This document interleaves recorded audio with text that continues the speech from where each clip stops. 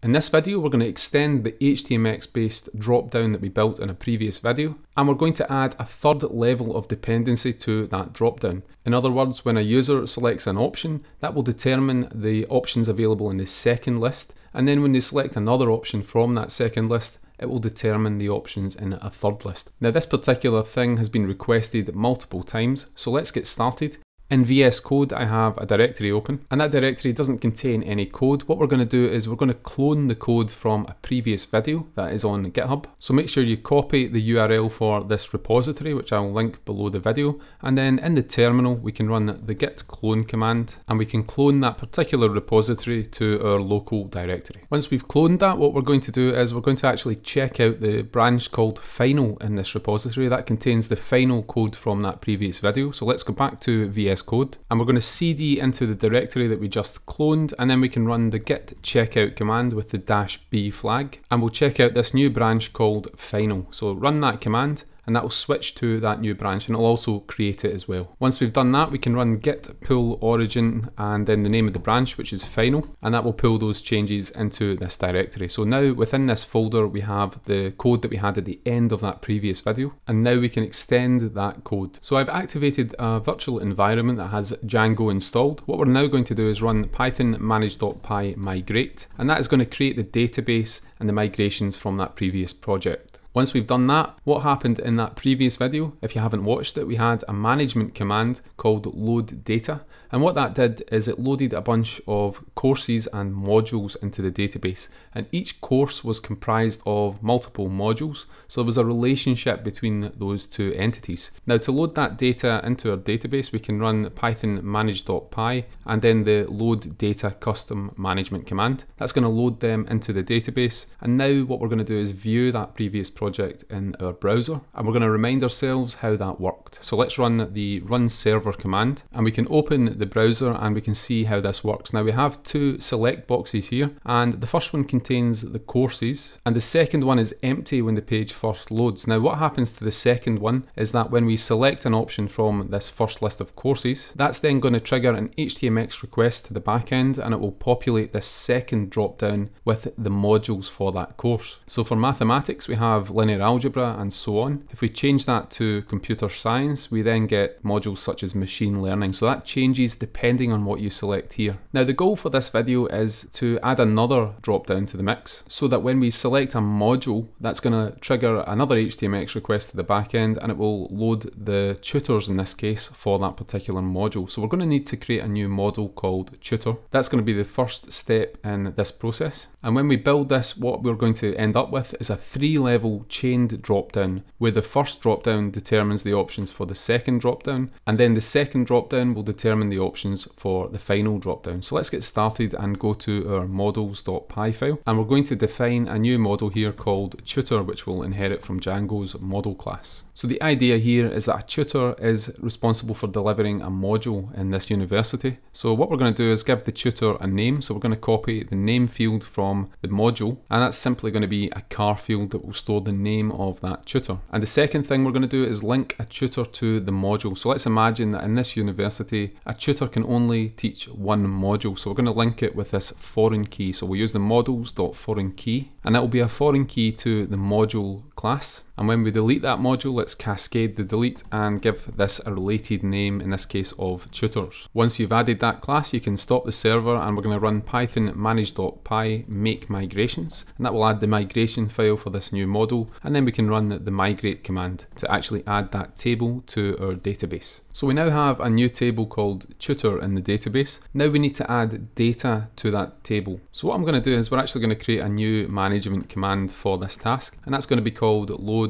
tutors.py. And to start with, let's copy this boilerplate code from the other command into our new command. And we can change the help text here, and we'll just say that that's going to load the tutors. Now we're not going to need the course model in this particular command, so let's replace that. We're going to need the tutor and module models, and that's because we're creating tutors tutors, so obviously we need that module, but we're also going to link them to modules, so we need to import that as well. So I'm going to add a comment at the top of the handle function, and what we want to do is for each module in the database, we want to add 3 tutors to each module. So let's start a for loop here, and we're going to say for module in module.objects.all, and for each one of those modules we can create another for loop, and let's say for I in range 3. And what we now want to do is we want to create the tutor and link it to the module. Now if we look at the models.py file, we can see that the tutor has a name. What I'm going to do is install a library that will allow us to generate fake names, and that library is called 𝗏𝗏𝗱𝗏. So in the terminal we can run pip install 𝗏𝗏𝗱𝗏, and when that command completes, you then have access to 𝗏𝗏𝗱𝗏 in the environment. So let's run Python on the command line, and what I'm going to do is just show you how 𝗏𝗏𝗱𝗏𝗏 works very quickly. We can do an import here from 𝗏𝗏𝗏𝗏, we can import the 𝗏𝗏𝗏𝗏 class, and then we can create an object which we'll just call 𝗏𝗏𝗏𝗏 as well by instantiating that 𝗏𝗏𝗏𝗏 class. Now 𝗏𝗏𝗏𝗏 allows you to generate realistic data, so for example we can print out 𝗏𝗏𝗏𝗏name. .name is a function on this 𝗏𝗏𝗏𝗏 object, and that will give you back a somewhat randomly generated name, and every time you run the command you'll get a new name back. So you're generating realistic fake data, and this doesn't just work with the name. For example, you can get an email address back, and that will give you a realistic email address. And there's all sorts of things you can do with 𝗏𝗏𝗏𝗏. If you're interested, I can make a video on that later on. For now, let's exit the terminal, and we're going to add the code to create the tutor here on line 12. Let's say tutor.objects.create, and to the create function we're going to pass a name that's going to be equal to the 𝗏𝗏𝗏𝗏name call that we just seen in the terminal. And of course, in order to use 𝗏𝗏𝗏𝗏 we need to import that at the top, and then we'll instantiate the 𝗏𝗏𝗏𝗏 object here within the handle function. And as well as the name, the tutor also has a module attached to that model. So we need to link that foreign key here. All we need to do there is specify the module keyword argument and link it to the module that we are looping over on this for loop on line 12. So that's all for that command. What we can then do is run python manage.py load tutors, and that will then load these tutors, 3 for each module, to the database. So we now have these tutors in the database, and each tutor is tied to a module. If we go back to the browser for our application, the goal here now is that when we select a module, we want it to load the correct set of tutors. So let's get started building that with Django and HTMX. We have here in this directory, the core application, a templates folder, and that has the 𝗏𝗏𝗏𝗏.html template. And if we look at this template, you can see that we're including a partial for the modules, and that modules partial is what's returned by HTMX when we select a course. So for example, if we change the course to physics, that will send a request to the backend. We will filter the modules based on only those that are tied to physics, and HTMX will return the list of physics modules to be swapped into the DOM. We want to do something very similar with the tutors, so what we're going to do now is create a new partial, and we're going to call that tutors.html. And we can copy the code from the modules.html partial into this tutors.html partial, and we'll change some of these references to tutors rather than modules. And in the for loop, it's going to be for tutor in tutors, and the option value will make that the tutor's primary key, and we'll render the tutor's name in the field. Let's now include this new partial in our main template. So I'm going to copy this code here, and we'll paste a div here and change the ID to tutors, and we'll include the correct name of that partial here as well. Now that we've done that, what we're going to do is go to views.py, and we're going to add a view that's going to fetch the correct set of tutors based on the module that has been selected. So let's create a new view called tutors, and we're going to extract the module that's been sent to the backend by HTMX, and we can use the request.get. That attribute will return a dictionary, and then we can get from that dictionary the module that's been selected. And what we then need to do is get all the tutors that are attached to that module. So we can run tutor.objects.filter, and then we can filter down to those whose module is equal to the module that we've extracted from the get request HTMX has sent. And of course we do need to import the tutor model at the top of this file, so we'll do that. Once we've got the tutors here, we can then add them to a context dictionary, and then all we need to do is return the partial that has the tutor's code here. And that partial, remember, will loop over each tutor in the context, and it will render out an option for each one of these. Now it turns out I've added this code to the wrong file, so I'm going to copy it into the correct file, which is tutors.html, and we can delete this copy that I've created. And the next thing we need to do is add a URL that's going to call that view. So to our URL patterns, let's add a new path here, and that path will link to the view that we've just created. Now let's run the run server command here, and we're going to go to the page and see how that looks at the moment. If we go to our page and refresh, we now have this new select box below the modules. What we're going to do is add some margin here. So let's go back to 𝗏𝗏𝗡.html, and we're using Bootstrap here. So I'm going to add a class of 𝗏4, and that's going to add some margin to the y-axis of this particular page here. Let's refresh, and now you see we get some separation between the two selects. So if we select a course, for example physics, we get the modules dependent on that course. Let's now select astronomy, and the problem is nothing happens to the tutors, and that's because we haven't actually used HTMX yet to call the backend when a module is selected. That's the next step, so let's go back to VS Code. We're going to go to the modules.html, and in this partial we want to actually use HTMX to call the backend when we select a new module. So we're going to add these attributes to the select element here.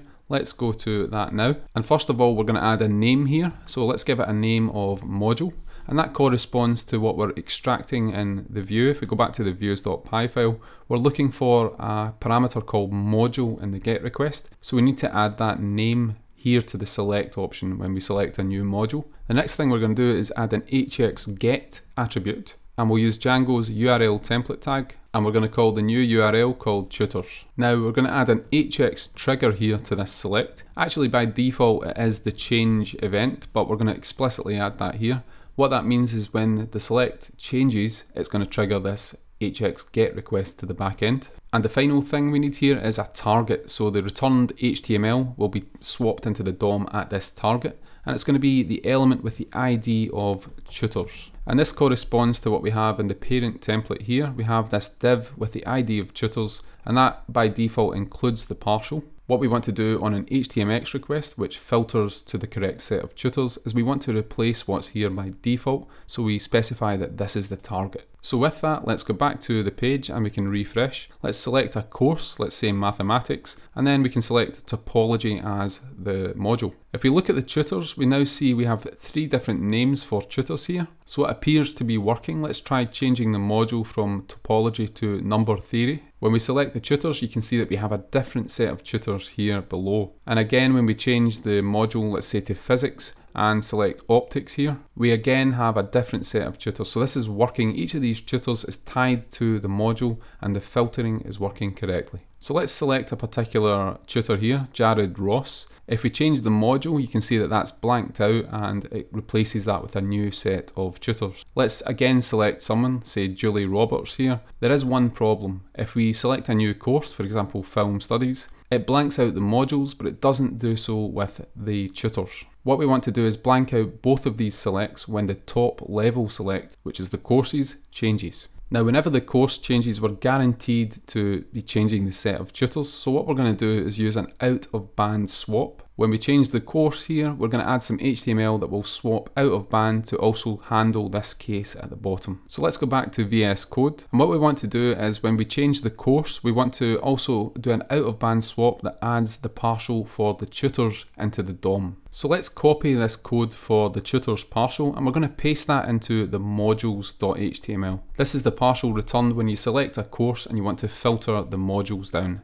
We're going to paste that at the top level of this modules partial. And because it's an out of band swap, we're also going to add the hx swap out of band attribute, and we'll set that to true. Let's save that and go back to our page, and we're going to see a new problem here. We have 2 select boxes for the tutors, and that's because when the page first loads, what happens in the 𝗏𝗏𝗡.html file is that we include this partial for the tutors, but we're also including the modules partial, and that now has its own include for the tutors. What we need to do is only include this tutors partial when it's an HTMX generated response. Now there's an easy way to do this. If we go to views.py and we go to our modules function, which is responsible for returning that partial, we're going to add a new bit of context here, and that's going to have a key name of is_HTMX, and we're going to set that to true. So when we return this partial with the modules.html, we're going to have a key called is_HTMX that's set to true. And we can go to that partial now, and we can use a template if statement